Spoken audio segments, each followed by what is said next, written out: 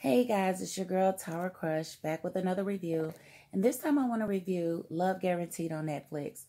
And the log line says, after 1,000 first dates, he's still single.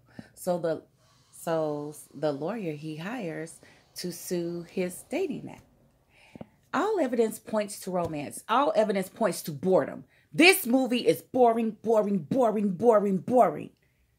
I didn't laugh not one time. And I'm a comedian, so I get comedy that nobody else ever gets. I ain't get nothing. I almost laughed at something, and then I said, well, Tyra, go ahead and laugh. I said, nah, I ain't giving them that laugh. They ain't really earn it. It was really, really bad. And if y'all think I'm playing, watch it.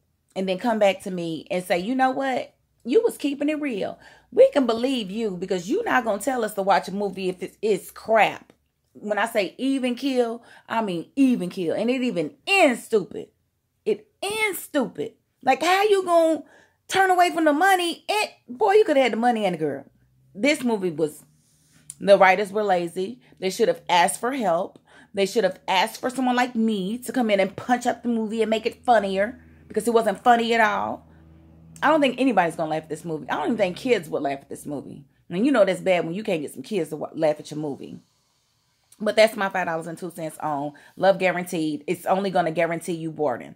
It should be boredom guaranteed, because I was guaranteed boredom and I got it. That's all I have to say. Peace.